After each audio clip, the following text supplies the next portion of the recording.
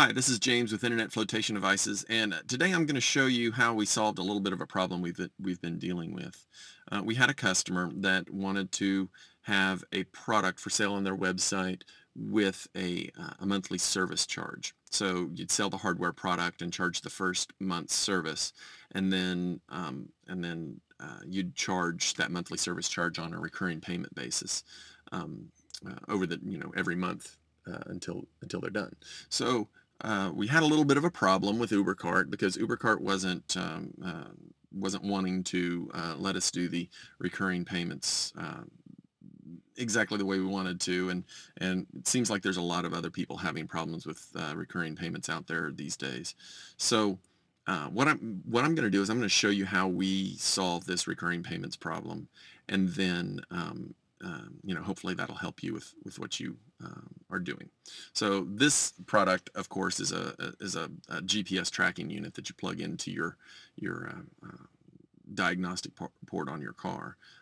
It's a certain price for the hardware, and then the recurring payment, is the depends on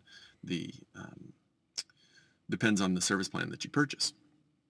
So the very first thing that we're going to do is we're going to go to content, create content, and we created this product page overview content type.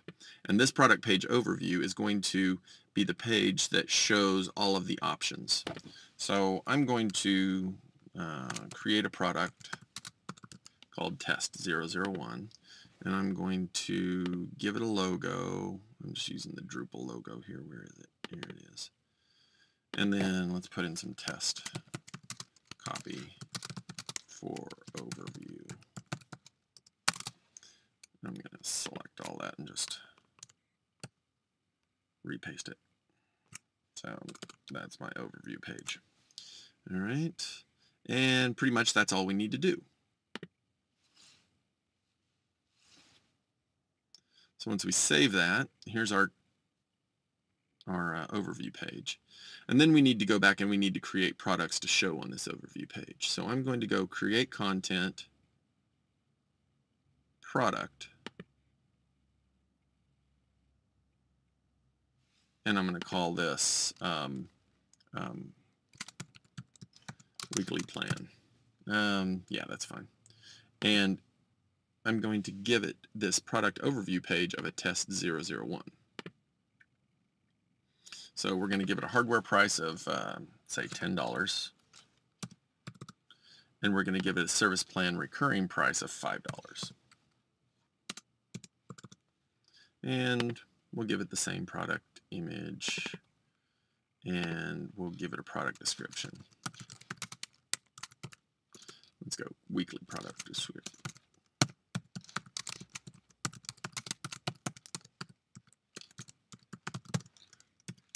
And these names are they're just to put stuff in here. So we don't need to worry about vocabularies. That's something that we don't really need. So I need to give it an SKU, weekly 001, give it a list price of now the list price and the sell price here is going to be the sum of these two. So this is going to be the price that we charge when we actually make the sale. So it's $15. Sell price is $15, and we have to, for shipping purposes, we have to give it a weight. So let's give it a weight of 1 pound, and we'll give it a shipping. Give it some dimensions. All right, we're going to leave the default package quantity, and we're going to leave all this thing to default. Okay, and once we're done, we save it. All right, so it's got a hardware price of $10 and a recurring price of $5. So this goes in line with what CyberChick, is it CyberChick? I think, or WebChick, I'm sorry, uh, said in her release notes for the recurring payments. So the next thing we need to do is we need to go back in here to edit it and go to features and make sure it has a recurring fee on there. So we're going to choose that one that we created. The recurring fee amount is not set to the recurring fee amount same as selling price. We want it to be the same as the recurring fee that we set up on the product page.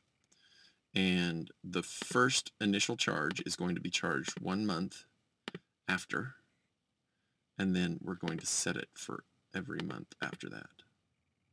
And it's an unlimited number of rebillings. So we save it. Okay, and so now we have, on our Buy Now page, we have, oh, it's not there.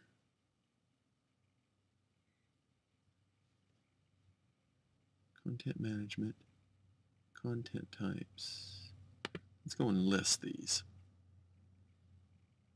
So I think it's our product overview page. I must have missed something here. So let's edit this to make sure it shows. Oh, we forgot to add it to node queue. That's right. So we have a node queue set up for those products to show on the Buy Now page. Now it's in the node queue. So if we go to Buy Now, it shows up there. And when we click on it, or the Learn More, we've got one product. When we add this to our cart, it adds an item to our cart with a total of $15. Okay. Now when we purchase this, we'll be charged $15. Then a month from now, we'll be charged a recurring service fee of just $5. So that's how we got around the recurring payments issue. We've tested this thoroughly, and this method works for us. Some of the other things that we've tried is setting up attributes and doing recurring payments on attributes, but those didn't work because the recurring payments did not, they only looked at the product, not the product attributes. So instead of going all the way down and trying to do things that way, this is the way we got around it. Now you can see that if you set up multiple products and set them up the same way we did this weekly plan product, that you would get lots more options here. And I can show you how that looks by going to the Buy Now page and clicking on the one that we've already set up, where it has 4 attributes. These are actually 4 different products that we've set up and put in this IQ Lite tracking unit. So as always, thanks for watching. If there's any questions, we'll be happy to answer anything you have. Just go to www.internetflotationdevices.com, click on Contact, and drop us a line. Thanks a lot.